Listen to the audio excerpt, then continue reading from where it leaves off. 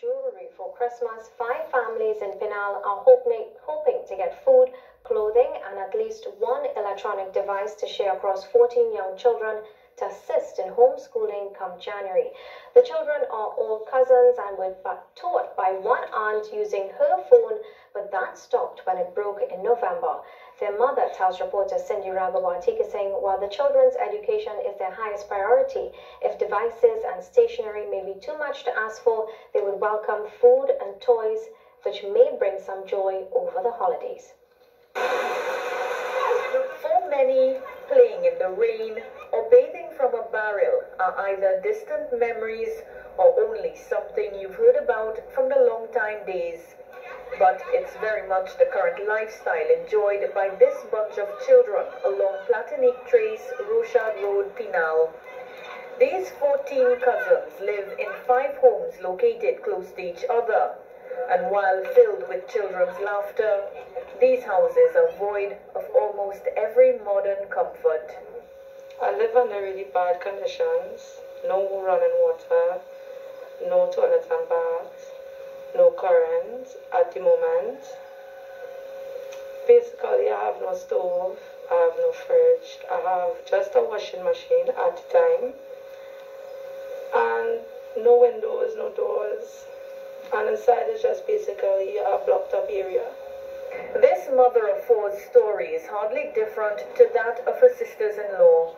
Life was always a bit difficult, but they say it got worse during the pandemic when their husbands' various construction and gardening jobs yielded little to no income.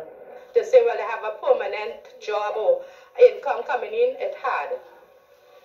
I telling you, it's real hard. Right now, my house have nothing. My house have no groceries. My children have nothing for the Christmas. My birthday is Christmas Eve day, and I don't know. But I telling you, I asking for help not only on my own behalf, but all the children here. 44-year-old Camelia Sotio is considered a guardian angel over the children of Platonique Trace. Her house is one of 3 to have electricity and the only one to have an internet connection. And for months, she used her cell phone to receive and teach all 14 children, whose ages range between 3 and 12 years old. The teachers then will send the work on the phone for me. Then I will write it on the board, whatever subject they have, and then they will do it in the books. Some of them will get pamphlets from the school, so I will just guide them in doing the work. That routine ended in November when her phone fell and broke. But for the time it lasted, they gathered at this table from 8 a.m. to 2 p.m. most days. And for some of them, it was all the schooling they got. I have Andrea papers and the little papers that Anika did. That's all. Nando here, he is very bright and he is doing his work not online but by booklets.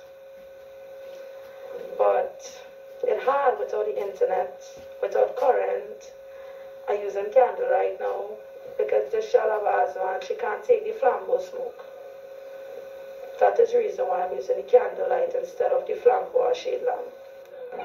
These mothers say they've battled empty kitchens and dirty clothes before, and while they would welcome donations for both, their priority is the children's education and would be grateful to have at least one electronic device gifted so that their at-home teacher could continue her voluntary tutoring when virtual school resumes in 2 weeks' time.